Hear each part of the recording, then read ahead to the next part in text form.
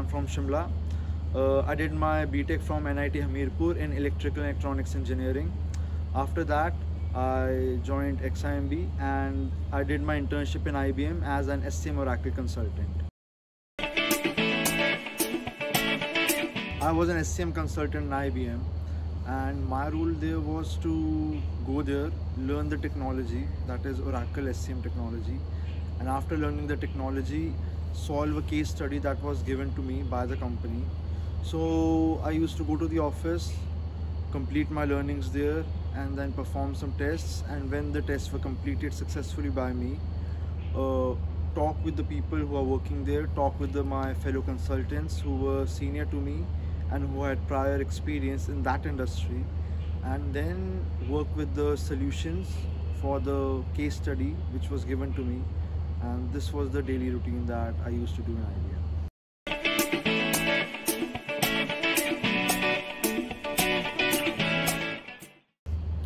Okay, so this is a no-brainer.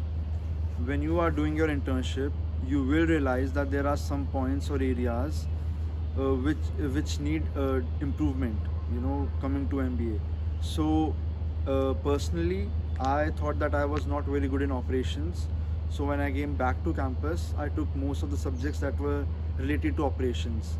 And also, while discussing with some people during my internship, they recommended some courses which were personalized to me.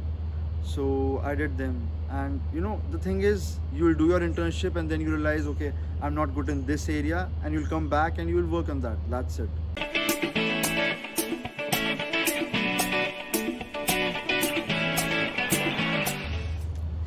About the courses, I don't think there are any courses that you need to compulsory do before you start your internship.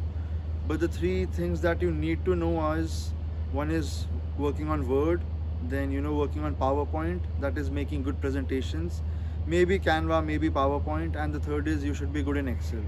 I think if you know these three things, then you shouldn't have any problem in your internship.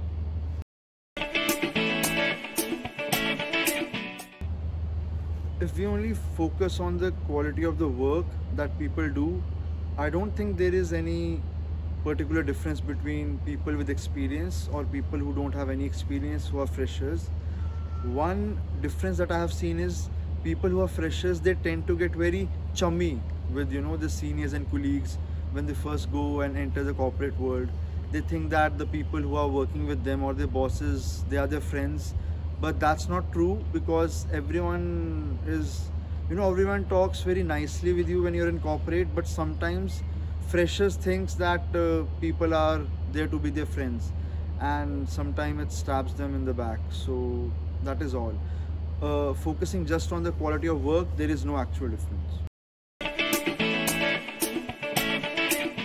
About the performance indicators, we used to have some tests and we used to have a score, but our consultants or our bosses or managers didn't used to really focus on our score, but we were judged on our presentations that we gave during the last end of my internship. So we had to provide a solution to a case which we were given, and we were judged on that, and they didn't really give us any points or score, but they gave us a very genuine feedback, which was really helpful during my second year of MBA. So the knowledge that I had grew very fast compared to when I was studying there versus when I was working on field.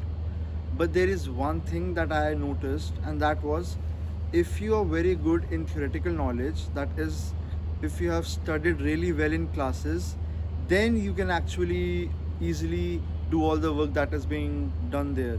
Because sometimes it happens that you are not good with the basics, and then a lot of time, you waste a lot of time doing work that people are doing on field, and then you realize after a few weeks that you could have done something very differently only if you knew the basics very well, or only if you had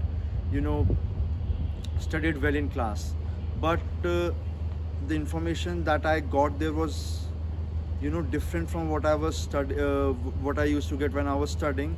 And it's because sometimes when you are learning in class, you don't know that, how easy things are, because sometimes, applying 4Ps or applying knowledge about operations, you think that, okay, these are completely different, but when you actually work there, you think that, okay, these are easy things and one person doesn't have to do it, a whole team is there.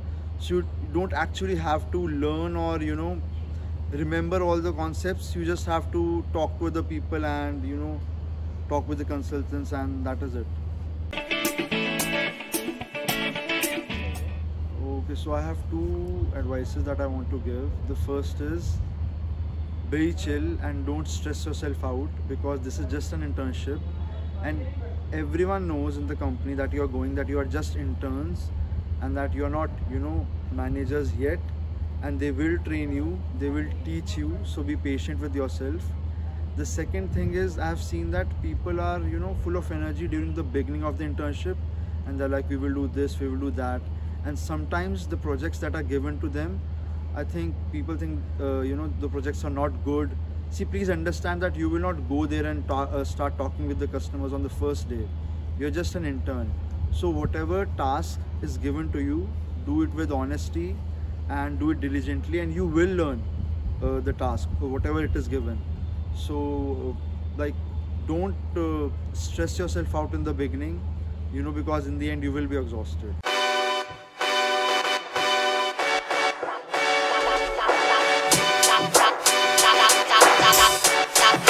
Hello everyone, I'm Aastha Vijay from BM batch of 21-23. Talking about myself, I come from Mumbai.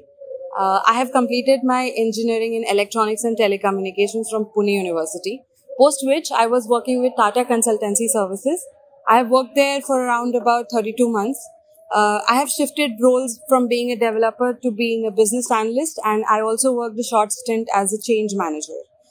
After all of that, I came here to XIMB and I have been loving all my time over here. One of the major highlights of my time here was me being a national winner of Swiss Re Reimagine Challenge in 2023. So I was working as a solution sales specialist intern in Microsoft. My daily routine required me to connect with both internal and external stakeholders. Internal being the ones who are working with me in the sales pipeline. I could name a few roles such as account specialist, customer success manager, and few more of my same people who are working in the same role, say solution sales, in different other product divisions as well. On the external side, I was dealing with the enterprise customers, say very big names, to name a few, Tata Steel, Vedanta, etc. And also the partner organizations which help Microsoft execute what they have in their vision. Now coming to my project, which was very important for you to understand what my entire role encompasses. I had to boost the sales of Microsoft Teams and Microsoft Surface Go. Considering I also figure out what the different gaps were, which they were already implementing in, improving the storytelling via, further reinforcing the value proposition that they were not able to land when they were going to the clients. So yes.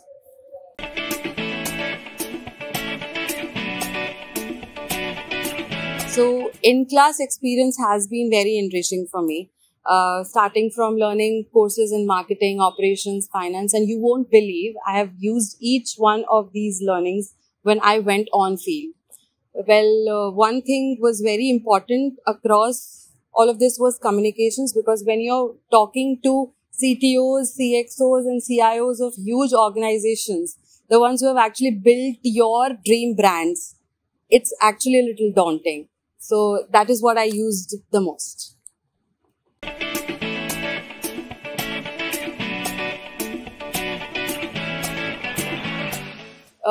One very important skill is negotiations, and as well as also how to interview or survey the customer.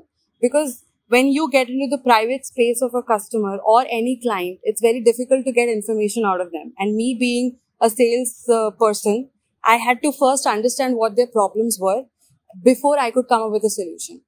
One tip, very important, always understand your customer first before putting forward your solution.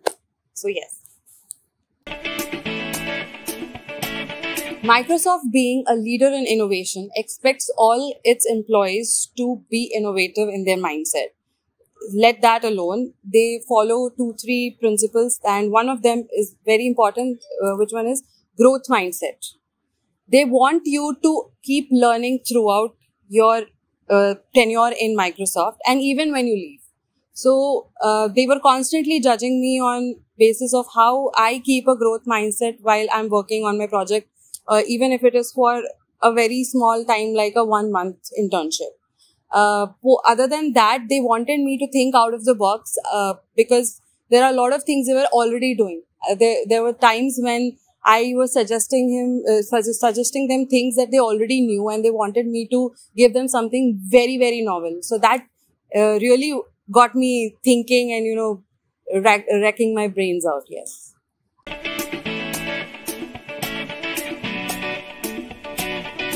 So during my time in Microsoft, I figured that a simple sales role just does not require you to stick to having a sales mindset only. You need to have a consultant approach throughout. Whether you are a finance major, you're working in the finance sector, you're working in operations, or you're working as a consultant. That was very important, and a tip that was given to me by my mentor when I was involved in a pre-internship course with Microsoft. He asked me to read all the current news and daily happenings using business standard, because if you do not know the world, you cannot take perfect decisions. So it's really important for you to understand everything that's going around the world, even if it's stopping immigrants from entering the US border, or Modi ji bringing up some lawful change in the country. Anything and everything will affect your decision making in that particular boardroom. That's it.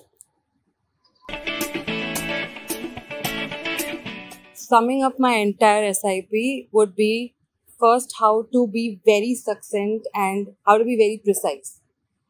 Management as a field requires you to be very fast and to the point. There's no room for being verbose or being unnecessarily elaborate. Collect your thoughts, and you should be able to put it out in one sentence, if not one word. Next one was how to weave a beautiful story. People out there might know you, might not know you. You will be pitching to people who are from the sales background or are not from the sales background. But your story and your presentation pitch deck should be able to convince and make everyone understand in that boardroom that what you're trying to tell them and what are your ideas that you're trying to put forward. My advice to future interns would be never fail or never fear to network across countries, because Microsoft keeps it open for you. You can even ping Satya Nadella. Please don't do that. But apart from that, you please be professional. Please try to think out of the box. Please don't limit yourself. That if you going outside your comfort zone would, even if it troubles you, do it, because that's somehow the other way leading to learnings. Next would be taking that extra step, and always have that growth mindset, because they appreciate people who are always willing to learn. They believe in I don't know it all policy, and because in tech world everything is changing at a speed faster than you blink your eyes. So you have to be open to change and open to learning new things. Again, being very specific about tech sales, this requires you to have skills both in the technical as well as the sales domain. But do not forget the other aspects of operations, logistics, and finance, most importantly.